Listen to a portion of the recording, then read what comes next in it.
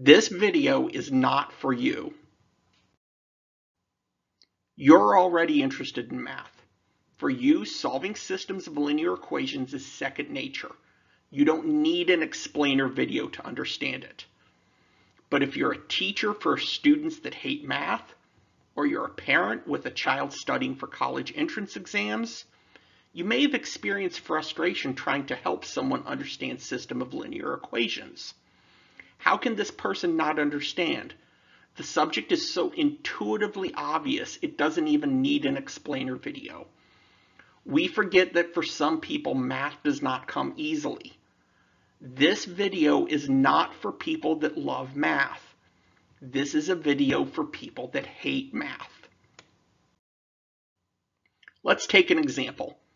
A barnyard has cows and ducks. There's 20 animals and 52 legs. How many each of cows and ducks? These type of questions are common in a textbook or an entrance exam because they demonstrate mastery of several algebraic concepts: the commutative property, the substitution property, the principle of equality, use of variables as an abstraction. Even negative numbers may be difficult for some people. I mean, what exactly is a negative duck? Is it inside out? Is it made of antimatter? Negaduck? Try to empathize with someone who hates math. These are not easy ideas. So instead, let's try a different way. A method that uses no algebra. All we will use is basic counting and one unique idea. Our barnyard has cows and ducks, and we don't know how many of each. Cows have 4 legs, ducks have 2 legs. The trick is to have the cows stand on their back legs.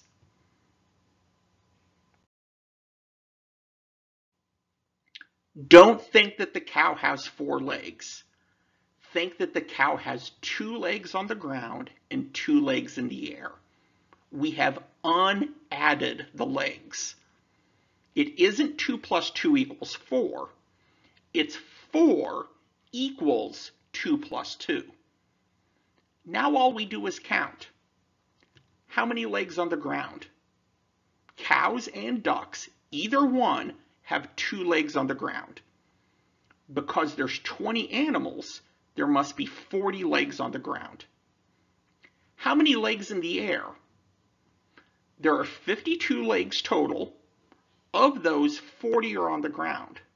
So there must be 12 legs in the air.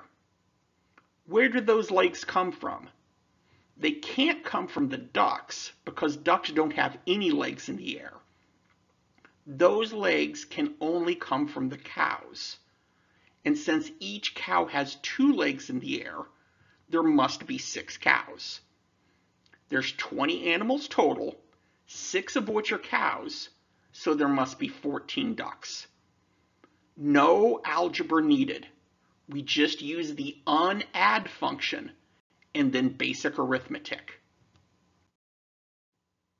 Let's do another. A theater sells adult tickets for $8 and kids tickets for $5. 250 people see the movie, and total sales were $1,643. How many each of adult tickets and kids tickets? Again, the trick is to unadd. 8 is 5 plus 3. Now all we do is count. Everyone goes through the ticket booth, adults and children, either one, paying $5 as they walk past. 250 people each just paid $5. So the theater earned $1,250. But we know the total sales were $1,643. They came up short. How much did they come up short? 1,643 minus 1,250 means there's still $393 left to get. How will the theater get this money? They ask each adult to come back out of the theater and go through the line again. The second time, the adults each pay $3 as they walk past. How many adults have to pay $3 in order for the theater to get the missing $393? 131 adults. Out of 250 people total, all the rest must be children. So that's 119 children. The first example, we had cows and ducks. We know the combined total and are asked to find each of the inputs. Likewise, in the second problem, we have the combined total and are asked to find each of the inputs. The same unadd function can still be used with the question of different setups.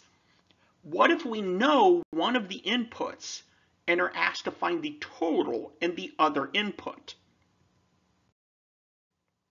A swimming pool is half full. Another 75 cubic meters is pumped in. The pool is then 2/3 full. What is the capacity of the pool? Again, we start by unadding. 2/3 is equal to 1/2 plus 1/6. That 1/6 is the amount that got pumped in, and we know that that's 75 cubic meters. 1/6 done 6 times is the total volume of the pool. So we just add up 75 6 times. That's a total of 450 cubic meters. I've been calling this the unadd function, but there's other math functions that are similar, but I don't feel they're exactly the same. One is partitioning. As an example, if you flipped a coin 4 times in a row, there's 16 possible outcomes.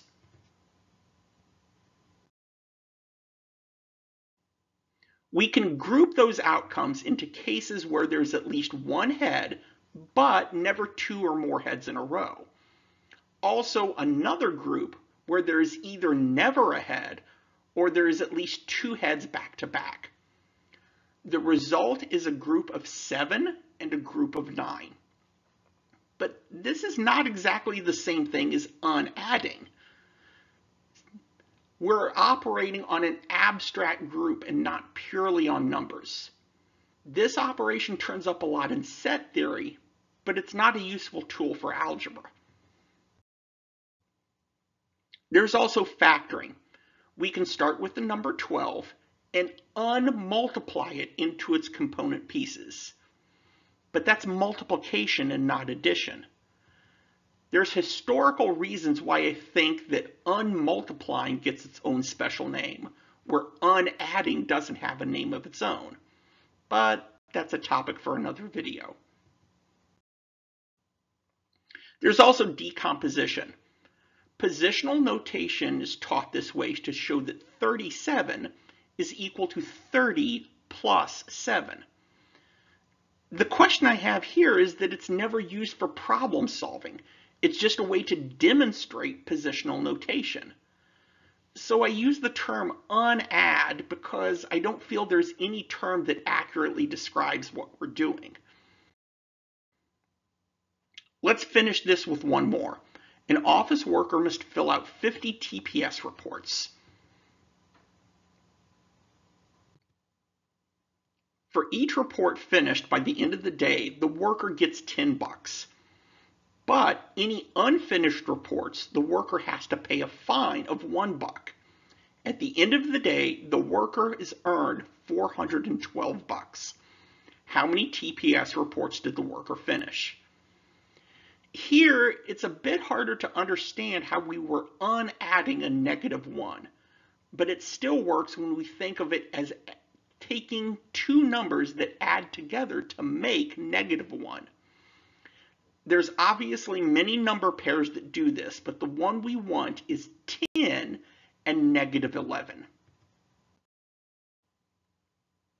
Now we see that the worker gets $10 per TPS report, regardless if the report is finished or not. The second the TPS report lands on his desk, he's going to get $10 per report. There are 50 reports, so the worker instantly gets $500. But wait, he got paid too much. He should only get $412. He was overpaid by $88 and will need to pay that back. The way he pays it back is by not finishing a report. For each report unfinished, he has to give back $11. So to pay back $88, there must be 8 unfinished reports. Since there's 50 reports total, then 42 reports got finished. Now, it's totally possible to do this with system of linear equations. That's fine. And for someone like you that loves math, this is likely the preferred method. But this video is not for you. Try to empathize for a moment with someone who hates math. By using the unadd method, there's fewer abstract ideas to think about. There's fewer steps and therefore fewer places to make mistakes. And arguably, the method is faster, and that's important for college application tests that use a time limit.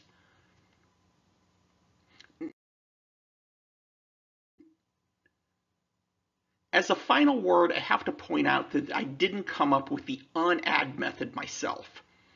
I originally read it in the book Alice in Puzzleland by Raymond Smullyan. In the story, Alice and the Griffin were discussing one of the puzzles. Alice mentions that she could probably solve the puzzle using algebra, and the Griffin explains that he invented his own method that doesn't use algebra. This seems to me to be an author surrogate, and it's actually Raymond Smullyan himself that came up with the unadd function, but there's no way that I can prove this. If you've ever seen the unadd method used in another context, or know its actual name, please let me know in the comments.